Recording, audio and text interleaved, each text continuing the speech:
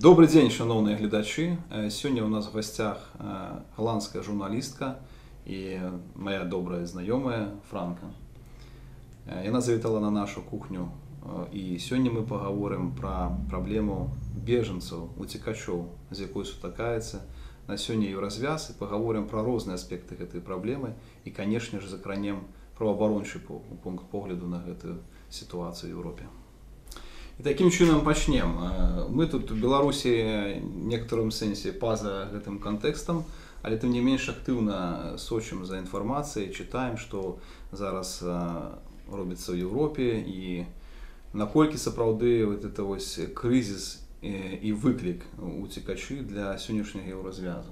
It's a challenge in many ways because, well, one thing that's happening now is that some countries are closing borders, and a big part of the European Union, at least the Schengen region, was that we did not close borders.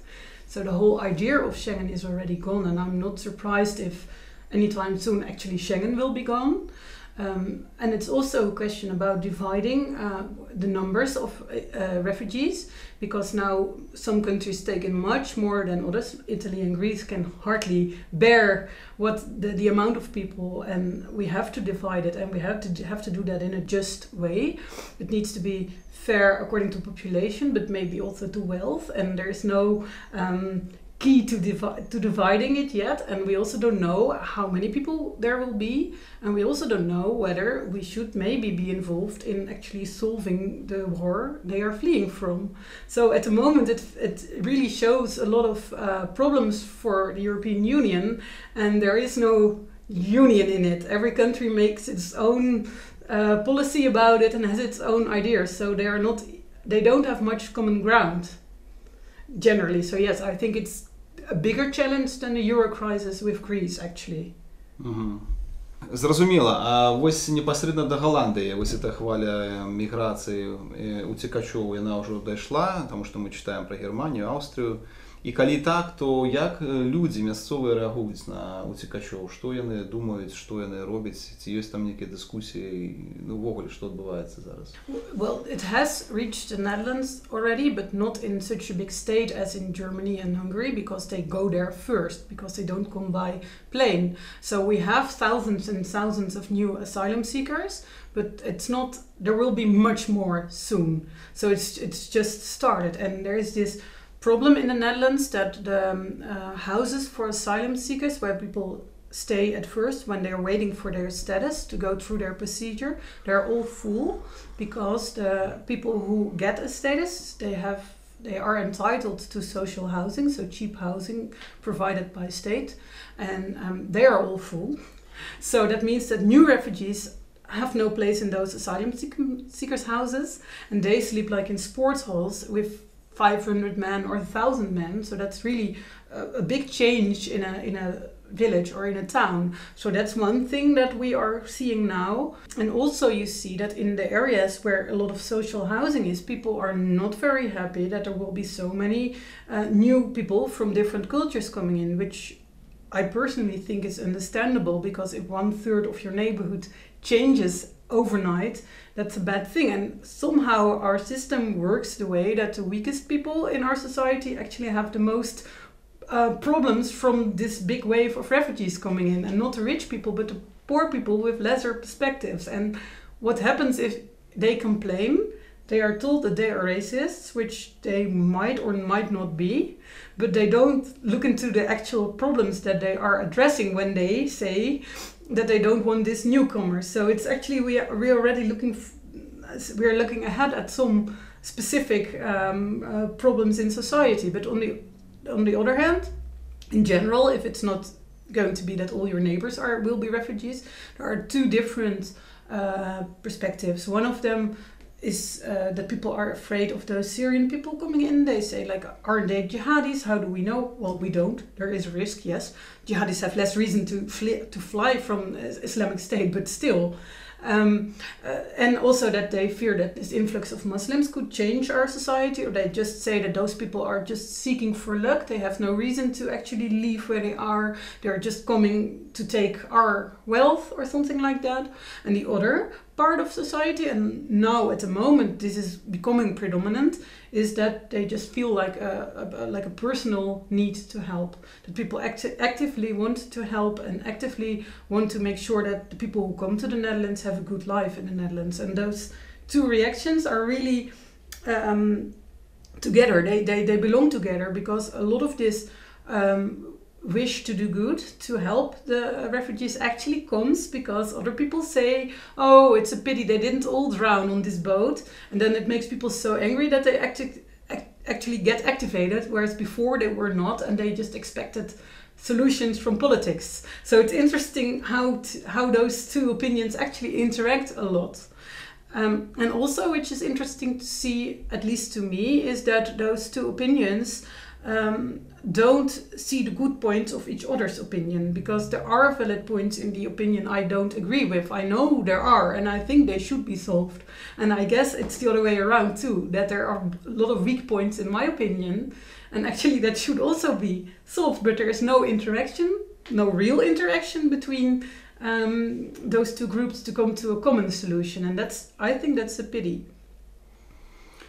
Ну, цікаво, що от вчора літерально я телефонував нашій колегі в Париж, і вона казала, що у їх там доволі таке велике узгодження. Люди сапраўды збіраюць рэчы, збіраюць ежу, шмат хто готовы предоставить свое жытло для этих уцекачоў, что это некая такая целая хваля, некая вот такой вот солидарности, якую ранее, может быть, в меньшей ступени назиралася. Але я хотел бы вот сказать такое назирание, что мне здаецца, что есть пэўная розніца паміж рэакцыямі на эту ситуацию в Заходней Европе и у краінах Центральной Европы, ну ці Усходней Европы, як она ранее называлася. И что мне падаецца, что центральноеўрапейскія урады і, в принципе, грамадства, яно вельмі напалоханае гэтай праблемай, і яны бы не хацелі ніякім чынам прымаць тых іммігрантаў у сябе.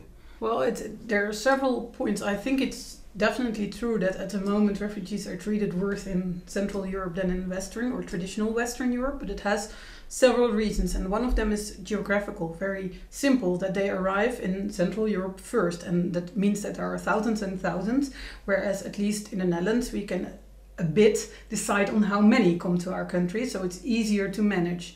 And that's a big difference, and I don't know, I cannot say for my country that we would actually behave well if we would have this amount of refugees as Hungary, for example, is facing. So that's one reason. But I think another thing is indeed mentality, that we are already a multicultural society, have been a multicultural society for long, so we know that an influx of strangers does not necessarily change us. It might change our country, but it will not change my life.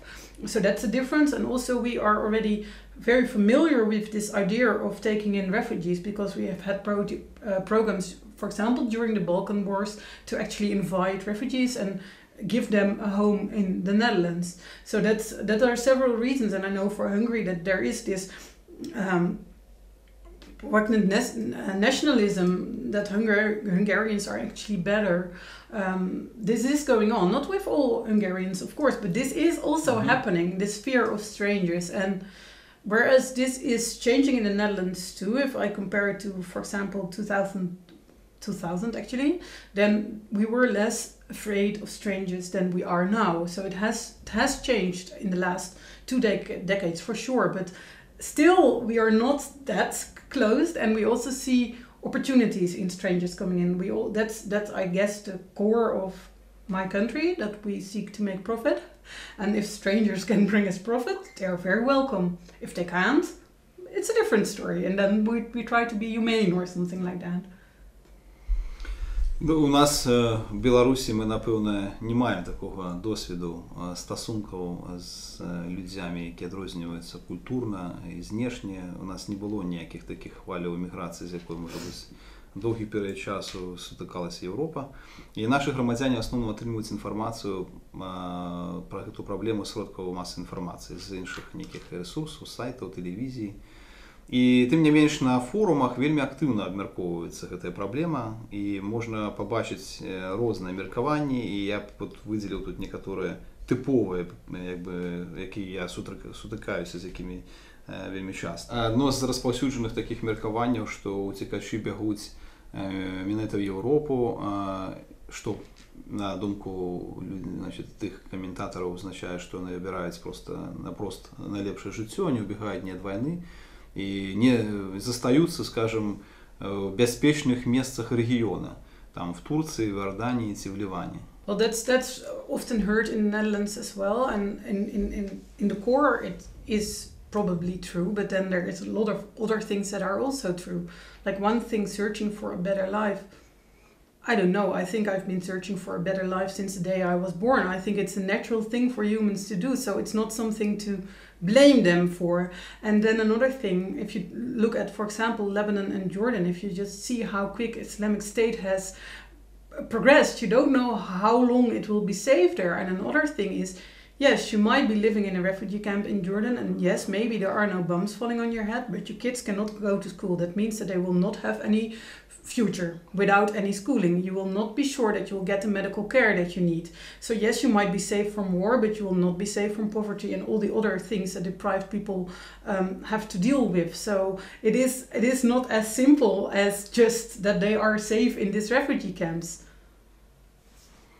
Ну і в працяг гэтай же как бы ідэі тое, што, маўляў, яны уцікачы імкнуцца ў тыя краіны Еўразвязу, якія эканамічна больш паспяховыя, дзе лепшае сацыяльнае забеспячэнне, і таму, маўляў, большасць уцікачоў імкнецца ў Нямецчыну там ці нейкія іншыя ўсходнееўрапейскія краіны, а не застаюцца зноўку ж у бяспечных іншых краінах Еўропы, як там Хорватія, Венгрія, не ведаю, там ці Сербія. It's probably also about wealth, yes, but it's also about the way refugees are taken into society. If in Hungary you have to stay in a camp with a big fence around it, you have less of a life than you would have in Germany, where actually if you get a status, you are free.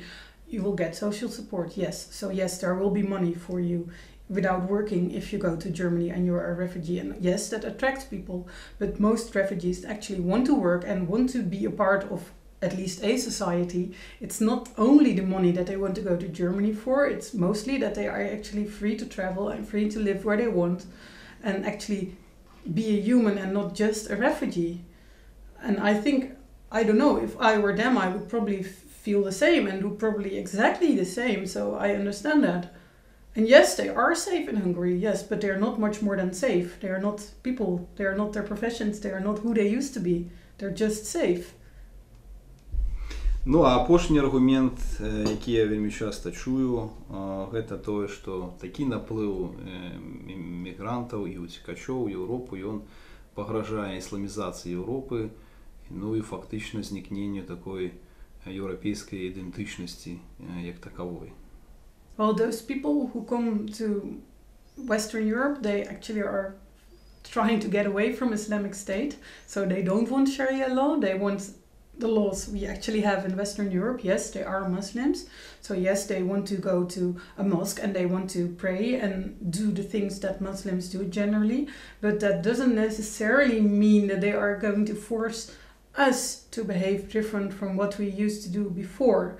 And Dutch society has actually always had four, like we used to call them pillars, like Catholics, Protestants, Socialists and Liberals. And actually those four groups, all laws were designed to make sure that all those four groups could do whatever they wanted without interfering or without bothering the others. And because our laws are still like that, there is space for Muslims as well. And that somehow makes it possible that we have Muslim schools, which a lot of people don't like because it's outside the school system that we used to have. But it also means that there are no threats to us because they don't need to make us change things. And us, with us, I mean the non-Muslim Dutch people. So that's not so much a threat like that. But what is a threat is that those Muslims in the Netherlands, they tend to be poor. They came to the Netherlands to do like handwork and to work in factories and things like that. So they live in deprived neighborhoods in comparison. And they feel like, especially young men, they feel like outcasts. And what connects them is Islam. So that means that connects them and they actually become very active in that. And it actually could make them dangerous. And yes, it could make them dangerous to our society, but I doubt whether the solution is in being angry at Islam or at Muslims, or whether it isn't actually giving them proper chances. Because it's happening at the same time. You cannot really divide the two, so this is just my opinion and my impression. I cannot say that I'm right because there's no research, but I have a strong feeling that it's not. Yes, there is a problem with young Muslim men in the Netherlands, for sure, but I'm not sure whether the problem is with them being Muslim initially. Я просто ведаю, што у Франка у цябе ёсць асабісты досвед працы па дапамозе уцекачам, і, можа быць, ты крыху распавяла, што робіш і якім чынам ты працуеш з імі. Well, we started a website just over 2 weeks ago. It's Ik wil iets doen voor een vluchteling, or I want to do something for a refugee. And we try to bring together supply and demand for refugee help, because we saw a lot of Dutch people actually wanted to do something, either give money or give clothes or anything, but they didn't know how. And then you would have situations like people who would bring a whole car full of bread to an asylum seeker center, but they don't need it, they already have that. Or just bring a lot of baby clothes to a house where only men live. And it's a pity, because there are refugees who actually need those baby clothes. So we try to bring this together so that people can actually do something they like and that fits them, and do that for people who actually need those skills or those products. And we have now over 2,000 people already involved and try to connect each other. And we try to keep the topic, although it's a very, very political topic, we really try to keep it away from politics as far as possible. So if people say, I don't want more refugees coming to the Netherlands, I think that the neighboring countries should help those Syrian people. I personally don't agree, but I don't have to say that. I can tell them, well, those people in refugee camps, they also need help. So you can help them if that's your opinion. So we really try to keep it as apolitical as possible, and just say that we care for supply and demand and bring projects and people together. And I think that this also will have, and that's again a political opinion, so it's not an opinion of the side, it's my opinion, that it will that society will benefit from it, because refugees who get language courses, refugees who get invited for dinner at Dutch people's houses, it will be easier for them to integrate into society, so they're less likely to be outcast, so they are actually less likely to become a danger to our society. So I actually think that a language course or a dinner might be more effective against Islamization than actually banning mosques. So, but that's what my website is trying to do, and well, we are at the moment. It seems like there is a huge demand for a website like that, because now everybody feels like, oh, we have to do something. Also because of those negative racist remarks we heard, but also because in Germany they started with this Wir helfen campagne. That's Bild-Zeitung, the biggest, actually a right-wing newspaper in Germany, started the campaign We Help, and that also inspired Dutch people. So this combination that actually made so many people want to do something, but they simply did not know how. And normally government in the Netherlands takes care of those things, but with this influx, we lack the infrastructure. Eventually it could end up in government hands again, but at the moment we are just seeing a fire, and you can wait for the firemen to arrive, but you can also try to throw water at it yourself. So that's basically what's going on. Дякую вялікі, Франка, што пагадзілася прыняць удзел у нашай перадачы. Вельмі цікава апавяла і пра ўласны досвед, і пра, в прынцыпе, бачанне этой сітуацыі, можна сказаць, знутры. Калі ласка. Дякую. Ну, на гэтым мы будзем заканчивать нашу перадачу, і напрыканцы проста хацелася б сказаць, што дапамагаць бежанцам гэта вельмі пачесна, і гэта вельмі па-чалавечы, таму што кожны з нас тэарэтычна можа апынуцца гэтым уцекачом. Людзі, калі разважаюць на гэтыя тэмы, яны мала ведаюць пра тое, што адбываецца зараз у Сірыі і в Іраку, дзе фактычна зніклі дзяржавы як такавыя, дзе зарадзілася гэтая з'ява як ісламісцкая дзяржава, дзе фактычна зруйнаваная вся інфраструктура, і людзі штодня подвергаются небяспецы быть забитыми. Задумайтесь про гэта, калі ласка. Да пабачэння.